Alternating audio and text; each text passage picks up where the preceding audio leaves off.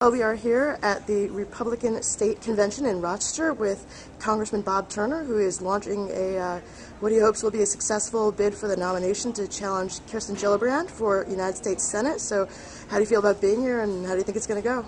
Well, hello, Celeste. Nice seeing you again. I'm here looking for delegates.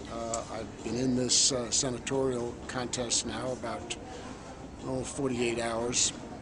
When it became apparent that the maps for the 9th District are set and we're pretty well eliminated from any chance. So if I want to be in the what I think is the fight of our lives, the election in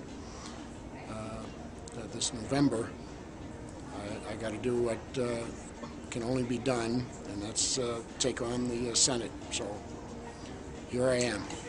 And obviously you have at least 3 other people that I know of. I don't know if somebody's going to jump in at the very last minute, but 3 other people already looking for the nomination. Some of them have racked up some endorsements. You have got some endorsements right off the bat, so people are interested in you. How do you think this is all going to play out? Well, we're going to see how it plays out. The other candidates have been at this for a while, and they're all good, credible people, and I have no issues. It's simply a matter of who can do the best job in November and who has the best shot to win in November.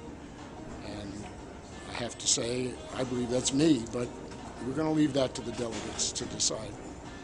And lastly, why do you think that people should vote for you, should become your delegates here, and then presumably vote for you in November if you were to take on Senator Gillibrand? Well, I offer the solution. Senator Gillibrand is the problem.